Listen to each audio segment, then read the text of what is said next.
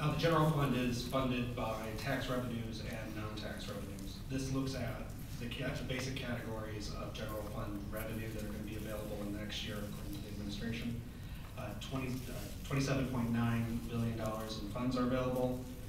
The largest single category is $10.8 billion in personal income tax, $8.7 billion in sales tax, about $2 billion in corporate net income tax, $5.5 billion in other types of taxes. That includes business taxes and just inheritance tax, really transfer tax, and then about $500 million in transfers.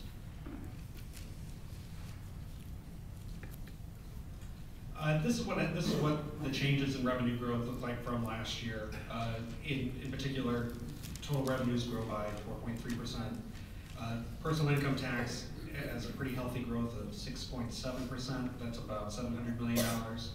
It seems like a pretty big percentage, but during coming out of a recession, particularly one as deep as the one we were in, when states come out of it, that revenue growth tends to be pretty high in those first couple of years. The sales tax grows much less. That's our second biggest source of revenue. It's about 2%. That's been growing fairly steadily the last 2 years, so it doesn't have as much room to grow. In terms of the two big business taxes are the corporate net income tax. That's supposed to increase by about 9.5%. That's about offset by the loss of capital stock and franchise tax, which is declined by 8.1%. That's due to some rate cuts that I'm going to talk about in a second. Trying to think if there's anything. One thing that's kind of unusual, liquor tax is really high this next year. I'm not really sure what that's about. People who might be needing to buy more liquor. So even with all this growth, and talk about like the recovery and everything like that, our revenues are still going to be below where they were before the recession started.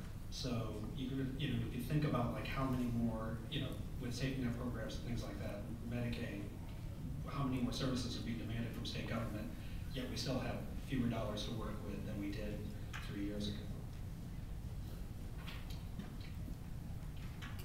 Number of proposed revenue changes, not as many as we've had in previous years. In general, no new taxes, at least at the state level, have been proposed. There have been a number of business-friendly reductions that the administration would like to adopt. That includes bonus depreciation, which is a federal change that the state has in past years decoupled from. The administration has decided that it would be better just to go along with the federal government, and that allows businesses to write off equipment in the first year of purchase as opposed to depreciating it over time. That ends up being, depending on the source you look at, between like $100 and $400 million a year. That's going to cost the state in the next couple of years. Over time, we're supposed to get the funds back, but right now, with the budget situation, we kind of need the funds now. Other things are, there's been some changes proposed for increasing the research and development tax credit, and then reductions to the film tax credit, the job creation tax credits.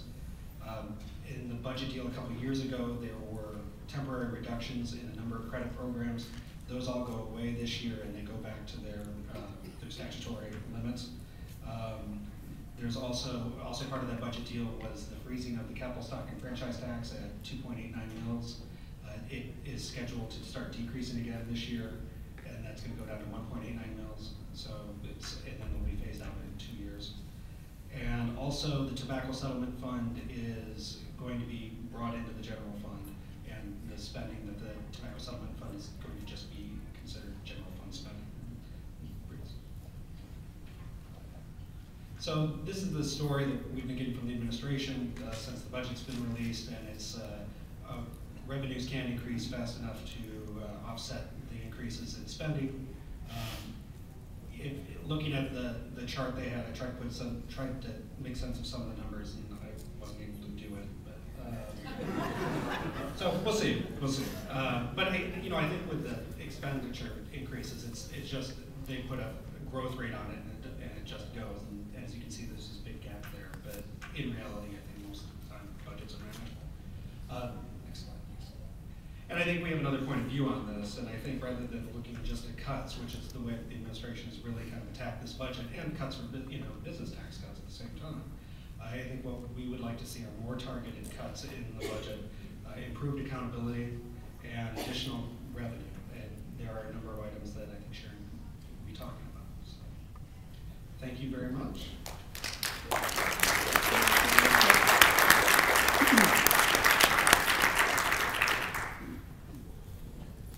Thank you. We're a tag team on this presentation today. So Mike's done a very good job, I think, of providing an overview of what's in the budget. And I want to just take a second to talk a little bit about where we are as a state and as an economy. We have a slide on that, but we've been talking about it a lot recently. One of the slides showed the fact that our tax revenue hit bottom about a year and a half ago, just about a year and a half ago, and that since then, our revenue has started to increase. As you can see, there was a decline of about 16%. That's an awful lot. But something else very important happened during this recession. Pennsylvania actually has made it through this recession much better than previous recessions and much better than most other states. We've had very high unemployment. Certainly there are a number of counties in the state where unemployment topped 10%. But on average, Pennsylvania's rate of unemployment was below the national average for 35 of 36 months, and we were a point below the national average for 12 out of the 3 years of the recession. So we have managed not to fall as deeply into recession as other states. In addition, we have seen more limited job loss and greater job growth coming out of the recession. In 2010, Pennsylvania ranked 3rd nationally in job growth, adding about 65,000 jobs. And if you follow the jobs numbers this year, you can see that we're continuing on that trajectory. So we would argue clearly that some of the policies and some of the investments that have been made in transportation and infrastructure and clean energy and other types of investments have helped to ensure that there was spending going on during the recession when the private sector cut back. And that has helped to keep more people employed and kept Pennsylvania's economy on a better heel. Not good, but better. And now we're really poised to see the economy grow and certainly to take off. So the governor's budget comes at a time where we are not looking downward. And then for those of you who have seen me do this presentation before, you know I've spent the past 4 years as Cassandra crying about what was going to be happening with the economy and with the state budget. And now, certainly when it comes to the economy, I think we are looking up and in a positive direction. And one of the important challenges for the administration will be how do you respond not to a declining economy, but to a growing economy, and what's the right way, and what are the right policies to help ensure that people get back to work. So in terms of, I want to talk a little bit about the governor's budget. Many of you heard the speech last week, and Budget Secretary Charles Zogby's famous comment, the day of reckoning is here. And this is a budget that looks to fill the remaining budget gap in a particular way. The governor, having been elected on a no new taxes pledge, has made its priority living within our means. Has proposed no new taxes, fees, closing loopholes, or revenue of any kind. And he has proposed a combination of spending reduction and some mandate relief. So changes in some of the state laws around, or proposed changes in some of the state laws that require local governments or school districts to do certain things. Although I would urge you to take a look at what some of the mandate relief is, because some of them are things like easing advertising requirements and changes in bid limits at the local level that would certainly aid school districts and local governments, but will not result in a great deal of cost savings.